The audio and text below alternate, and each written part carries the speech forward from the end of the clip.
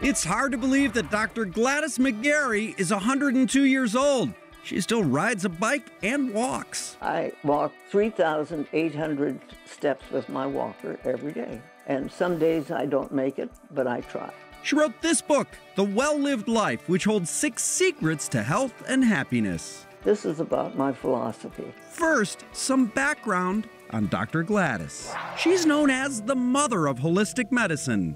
Her parents were traveling doctors in India who helped the poor through a church program. While attending school there, she struggled with dyslexia. I knew the alphabet and I knew numbers and stuff, but when I saw them written down, they were jumping all over the page. I absolutely couldn't read. She eventually learned to manage it, and her family later relocated to the U.S., where she went to med school and met her husband, Bill. The two ran a medical practice together in Wellsville, Ohio. Bill was called back into the Korean War, so I had the whole town by myself. So there were 9,000 people that I was running around crazy. She also dealt with discrimination because female doctors were rare then, and so were holistic doctors who mix conventional and natural methods to help the body heal itself. That it's your job to do the amazing work that you've been trained to do, and then support the patient as they do their own healing. She co-founded the American Board of Holistic Medicine and loved every aspect of it. Not just birthing, but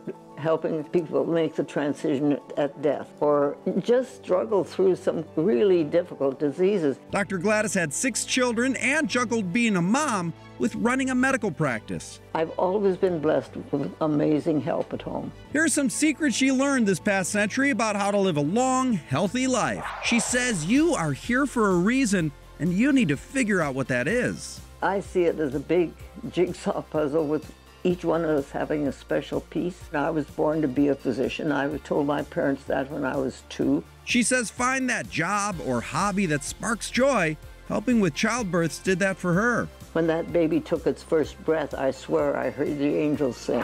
She also says that everything is a teacher, even life-altering situations. Sometimes chronic illness makes a person so strong and so beautiful that it's just awesome. Dr. Gladys beat thyroid cancer and later breast cancer. She says when bad things happen, you learn a lot. Okay, this is a horrible thing that happened to me. What lesson do I have to learn from this? We also asked Dr. Gladys about advice for mothers. It's so easy to get bogged down with all of the things that you have to do. She says try to be present and enjoy the moment. Also, try not to smother, because mistakes are how kids learn. The process of over-mothering can become very real, so that the child really doesn't know that what their strengths are. Dr. Gladys now has a mix of 24 grandchildren, including the greats and a great-great. So that is 30 people on this planet, yeah, thanks to you. How does that feel? Absolutely awesome. What a privilege. 102 years of advice on living well is at the top of the list.